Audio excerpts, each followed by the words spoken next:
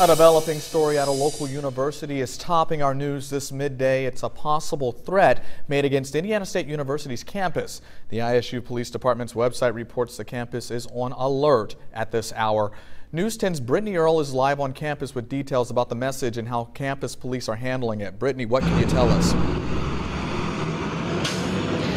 I am on campus this afternoon, and driving through campus, things seem to be quiet but normal. Now, I did speak with the chief, Joe Newport, earlier, just a bit ago, who told me that they are running business as usual classes and daily operations, but the residence halls are restricted to students only. They're asking students to have their IDs on hand and be restricted to their resident hall only.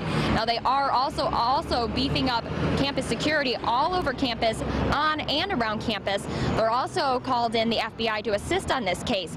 Now, what started all the security was a message. Now, according to ISU's police website, a student on a local social media app saw an anonymous message that read, quote, "I wonder if this school shooting is going to go as planned tomorrow," end quote. That message was found last night at around 11:30 on an app called Yik Yak. Now, the website goes on to report to say that the post was taken down only 90 seconds after it was posted.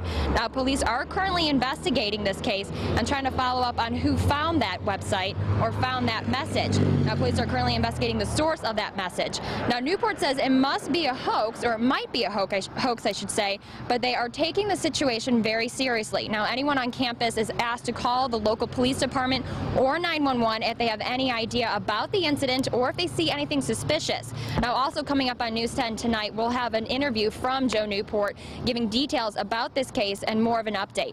Reporting live in Terre Haute, I'm Brittany Earl. News 10, Rondrell, back to you.